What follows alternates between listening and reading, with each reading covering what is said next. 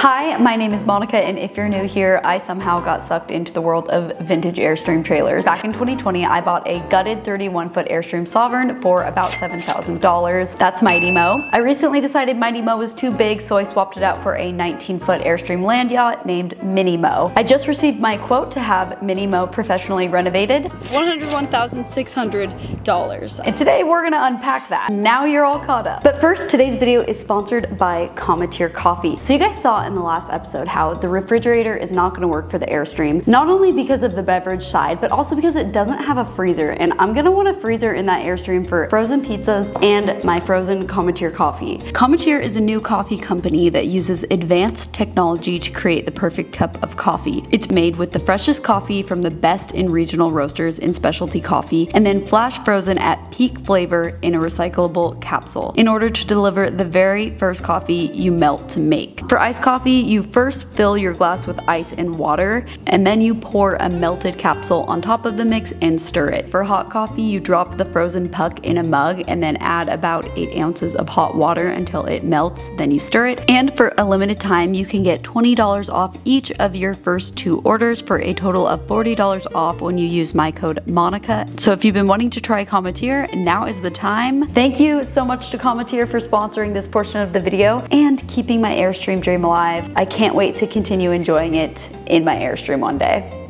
So let's go through this scope of work and find out why this is $101,000. It's not really broken down in line items, but in phases, but you can kind of get an idea for where things are costing the most money. Demolition and disposal of trailer interior is $4,600. Remove and replace the frame rail, curbside, outriggers, and cross members, $9,200. Basically what that means is the frame is extremely rusty and they have to fix the frame. Onto exterior renovation, refurbish A-frame and bumper, install manual A-frame jack, remove and replace curbside skin, restore the one glass window that's missing, refurbish and replace badges and trim, all new exterior lights and fixtures, seal exterior, and refinish the exterior skin to a matte finish, or you could do like a shiny finish like I worked on the old Airstream. All of that totals $20,600. That's just exterior repair work. Moving on to the interior, install fresh black and gray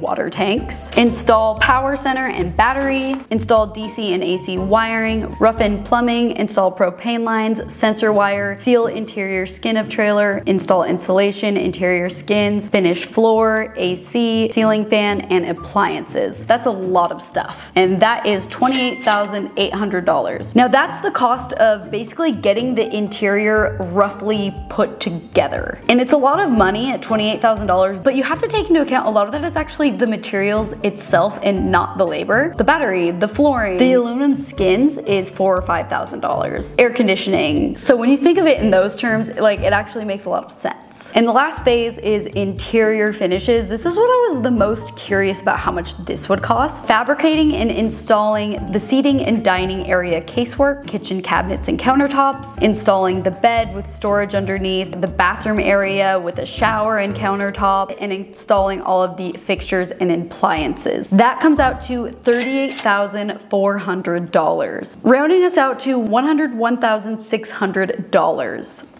I know in the last episode, I just kind of was like, $100,000. That's more than I thought, but I'm not that surprised. We have a deal. I mean, I expected that. Have a deal? We do. Get busy. But I want you guys to know I understand the gravity of this situation and I haven't committed yet. $100,000 is so much money, and yeah, you're right, I saw the comments. Just because I spent $100,000 on the Airstream doesn't mean I'm gonna be able to sell it for $100,000. So I've been thinking long and hard about all of this, and I feel terrible about this thing. I really do. The amount of money I've wasted in the vintage Airstream industry, I'm not gonna lie, I'm pretty frustrated about my whole Airstream journey right now, and in fact, I'm starting to feel so much regret, and like, it truly has been 100% the worst purchase of my entire life, and it is something that I would not recommend anyone do unless you just want to waste a bunch of money. My first Airstream I bought for $6,000, and you know, when me and my dad were fixing it up, we bought tools for it, we bought new axles, we bought all the stuff that amounted to pouring in probably $15,000, and now I'm trying to sell it for $15,000, so I'm already taking a loss on that Airstream. And then I bought Mini Mo for $12,000. $12,000. And you know, I was told, you know, it's a good Airstream, it's worth its value, and it was gonna have way less work, probably nothing to do on the frame. So I just kind of went with it and like trusted that it was gonna be a good purchase and just save me money in the long run. And then in the last episode, when I was told that the frame from here forward needs work, it was gonna need a lot of work on the frame, it amounts to like $10,000. That just makes me feel so terrible. Paying for gutting it was close to like $5,000. So that gets me up to $17,000 on that Airstream. And then it's gonna need $10,000 worth of work on the frame, getting me up to $27,000. Like, I truly feel like I way overpaid for that Airstream. I didn't do my due diligence. I was kind of misguided, and I'm starting to have pause on if I should really sink 6 figures into this thing. Because I feel like every time I try and make strides in this Airstream process, I'm just brought back to square one, and it feels like it's never going to be finished. I think a lesson that I learned in this is, unless someone did already restore it, if it's an old untouched vintage Airstream, it is not worth more than $10,000, probably less. You're buying the aluminum shell and the name brand. That's all you're buying and nothing else. You should not expect anything about it to work. Hopefully you still have the original windows though. Other than that, you're buying an aluminum shell for whatever price it's listed at. I paid $12,000 for an aluminum shell and a bunch of rust. So what's next? Today is mission move Minimo. We're gonna move Minimo from the shop that it's been at. I got my mom here. My mom is like not in these videos often. Why are we bringing something back to the house we're trying to sell? Quick update, they actually took the inner skins off of Minimo, which I am happy about. I didn't know that that was gonna come in the price of the gutting, which makes sense that it would, but last time I saw it, it wasn't like that. So that's good. A little bit more, okay, a little tiny bit more. Oh, stop. That's perfect.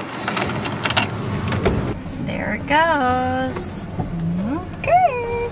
Stop. Oh my God, stop. Oh my God, he's gonna hit the tad. Stop. He won't stop.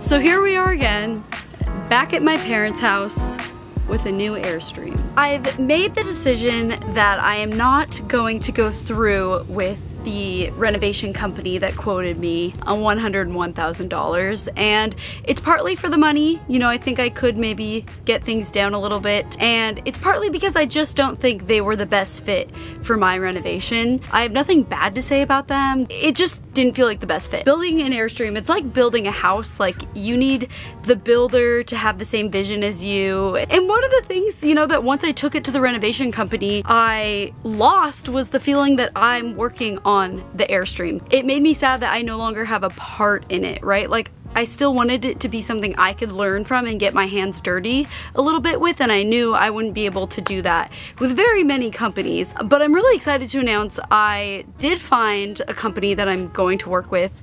They're located in Texas, so Minimo is going to be shipped to Texas, and I'm going to be going there periodically to check in and actually get to learn and work on the Airstream as well. It's going to be great. There's going to be so much fun content involved with that, and I'm super excited to show you guys.